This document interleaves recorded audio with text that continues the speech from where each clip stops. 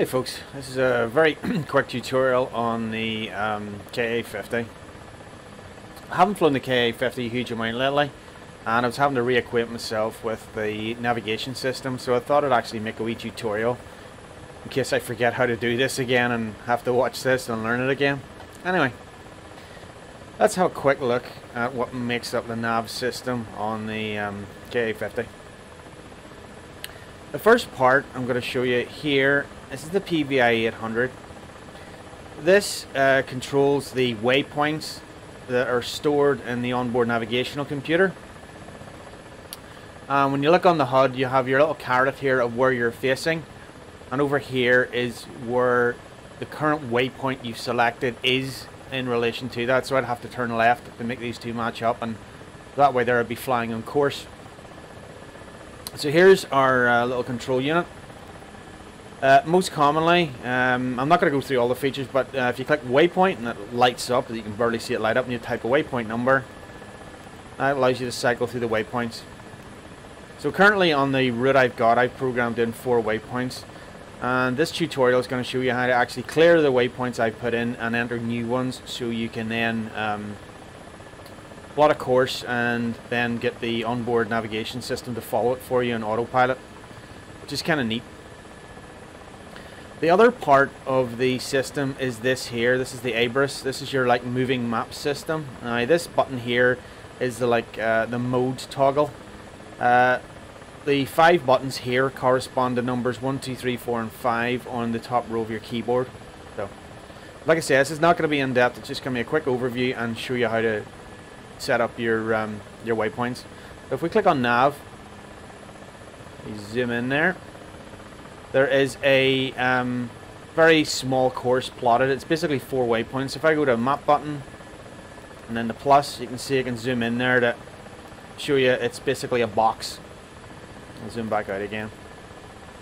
So this button here will toggle the different modes and different views on the screen. The Abris itself and the PVI are not linked. That's very important to realize.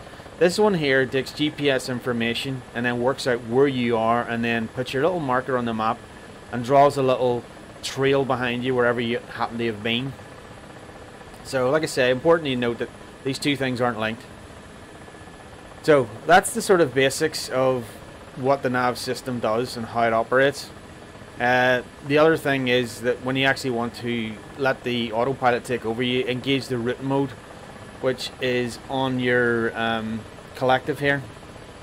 So now that we switch in the forward position, the nav system that's controlled by the PVI800 here will take over and fly the aircraft for you. The only other thing you might want to do is press this other button here, which is your altitude hold, so it'll keep the helicopter at a constant altitude and fly around the waypoints. So that's the basic rough overview of how the system works.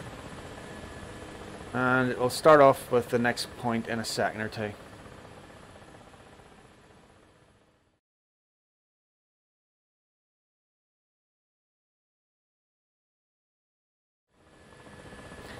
Okay, let's go through the first basic steps. What we're going to do first is we're going to clear the current routes that are on the Abris, and we're going to set up the there's a little setting here we need to tweak on the Abris so as we can enter data. The Abris works in degree notation, and the PVI800 works in decimal, so we need to change it to make sure we're entering the right coordinates. So first off, cycle round. Here we are. Here's our plan. We'll go click the option button, click setup, and then we use our wee scroll wheel here. You can just move your mouse pointer over it and then scroll your mouse wheel. If you scroll it forward, that's clockwise, and scroll it back, it's anti-clockwise. We'll go down to units, press, this is right click. There we go. So we're currently set, latitude and longitude is both set in degree notation. We'll just click change, that moves to the decimal point. Move down to the next line, change again, and that's it set, and then click the menu button to come back out again. That's the first thing done, so that they both are using the decimal system. Next we go to the plan. So this is our current flight plan that's programmed into the computer, and we're just going to clear this. So we'll click select and scroll down to unload. and right click, and that basically blanks it. So that's the sort of two basic first steps to do. So that basically clears what's in the Abris, and it gives us the ability now to start entering stuff.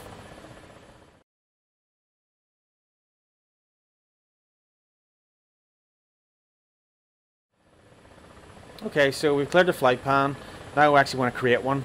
So when we're creating a flight plan, all it basically does is creates the waypoints inside the Abris system itself and puts little marks on the map. So just click draw. And you see a wee green cursors now appeared on the map. I can move it about. So if I'm scrolling clockwise, it's going up. Counterclockwise, it's going down.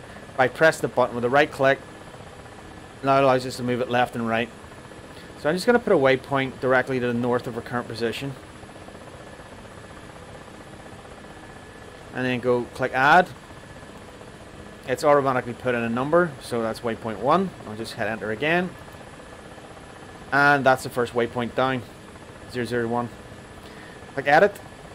It automatically is set to insert. If I wanted to edit one, I could just scroll down to edit, but we're going to insert because we're going to create a new one. Then right click. I'm going to move this one over here and see where it's drawing a wee line. That's basically our course line. And just click add. And that's number 2. Enter. Edit again. Right click on that. And I'll just draw it down. Yeah, about there will do. Add. Waypoint 3. Enter. Edit again, insert. Draw this over here. Add, waypoint 4, enter. Edit again, insert. This time we'll go north.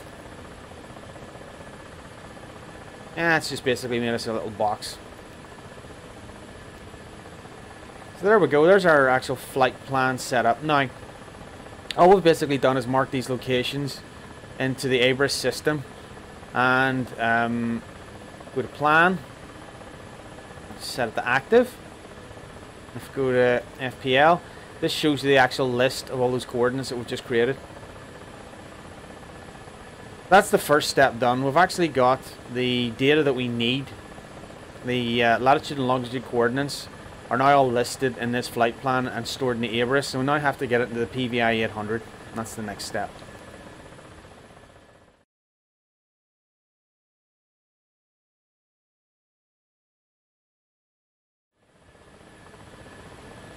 Okay, now let's get the coordinates into the PVI800. Let's see if I can get this all on the screen at once. Right, first thing, go down to this knob and turn it around to edit. And that's left click once. That puts us into edit mode to actually start entering stuff. I'll just pause my track AR. Right, so we're going to enter each of these coordinates. Because we are north of the equator and east of the Greenwich median line, our coordinates are going to be positive. This may be different if you're in like Nevada, for example. You may have to use a negative. So click waypoint, type the number in, and this shows our current coordinate. And now we're going to enter our new one. So it's plus because it's to the right. So 2, 4, 2, 8, 8, and then again, just because it's another plus coordinate. 0, 5, 4, 2, 7, 9. And then hit enter, and that's just programmed in that first waypoint in coordinate or waypoint 1 in the PVI. Just click on 2 and then enter the next line.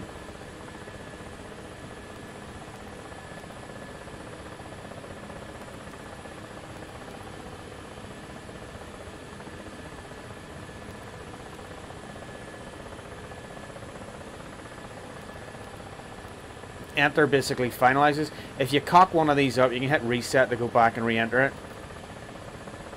3.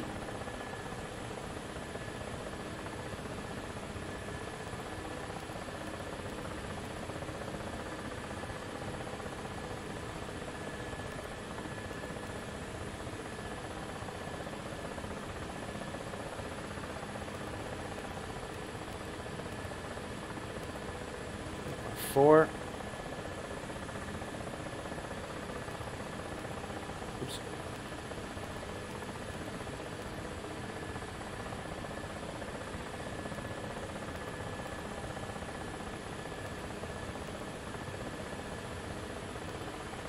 Notice I'm rounding some of these up.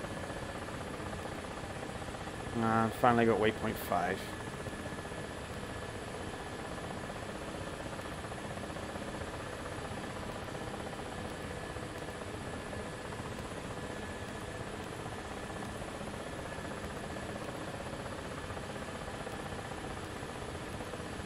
Now you'll notice that there's we're actually skipping out one of the digits at the end. That's just because it doesn't have that level of precision. No, it's not honestly necessary. So once we've finished entering those, flick this round back to the OPR, which is operate mode.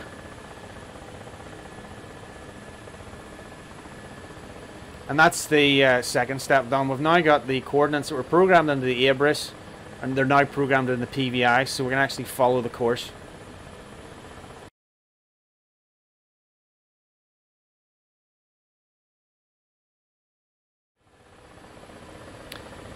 Right, we have the information in Abris, we now have it in the PVI, but there's one final step we need to do. So we need to make sure that the switch here, where DH is forward, and what we're going to do now, the one final piece of information we need to do is we need to tell the system what way and what order we want the waypoints to go in. And ironically enough, it's 1, 2, 3, 4, 5, that's the order we want them to go in. And that means it'll go to waypoint 1, 2, 3, 4, and 5. And if you wanted, if this was like a route across the country or something, you could actually go and invert them and go 5, 4, 3, 2, 1. That would take you back to where you started. So to set up the order, we go the waypoint button, type in 1, and then enter, and 2, enter, 3, enter, 4, enter, 5, enter. And what that's done now is it's told the PVI that once I reach waypoint 1 and then they go to waypoint 2, so automatically when the nav system works out that it's got the waypoint 1, it'll set waypoint 2 active, and then your helicopter will change course to waypoint 2, and it'll follow through all the rest of them up until waypoint 5. And that is the basics of how you actually get waypoint set up into the nav computer and actually get it to do something. So I'll take off now and let's have a wee flight. So currently they're currently active. Waypoint is number 1 on the Abris. This little time counter is going crazy because we're not actually moving yet. So let's take off and head toward waypoint 1. So we're setting waypoint 1. Remember, these aren't linked, so I've set waypoint 1 here and waypoint 1 here. Let's take off.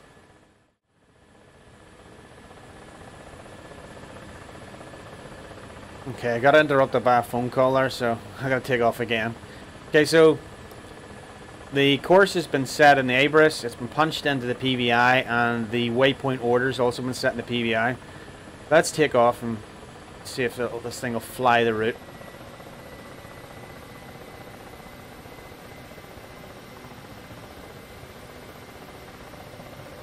Okay, we're on waypoint 1.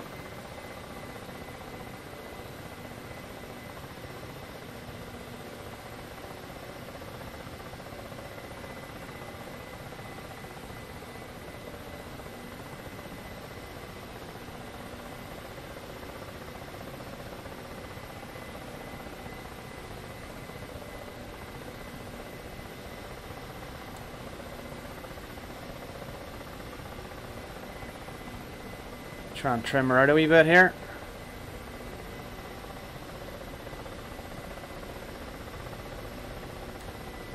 Okay, that's reasonably trimmed. Now just activate route mode. Let the computer take over. And activate altitude hold. And I will set the altitude hold to barometric actually.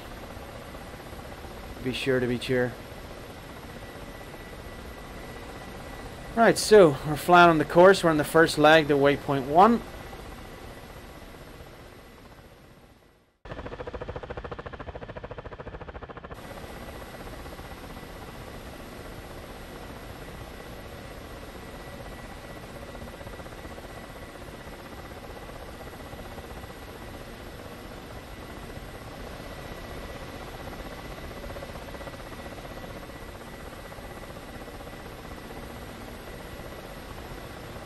So if we zoom in on our little Abris screen,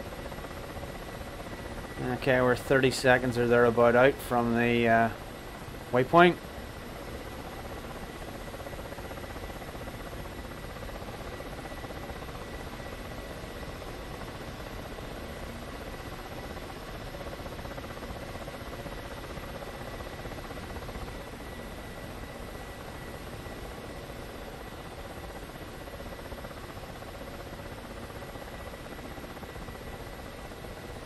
Okay, so if we look down, we'll see that the PVI's automatically switched to waypoint 2.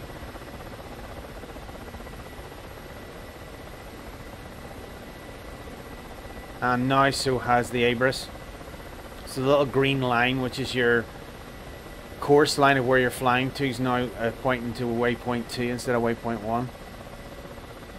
Now we'll just leave her and she'll fly around this little square if I let her. So that's it. The reason why I did this is because I haven't really played around with the nav systems in a couple, probably a year or 2 years on this thing, and I was like, not too sure I remember how to do this, so I had to go through and muddle through and work it out. So I hope this helps, and see you on the battlefield. Have fun, guys.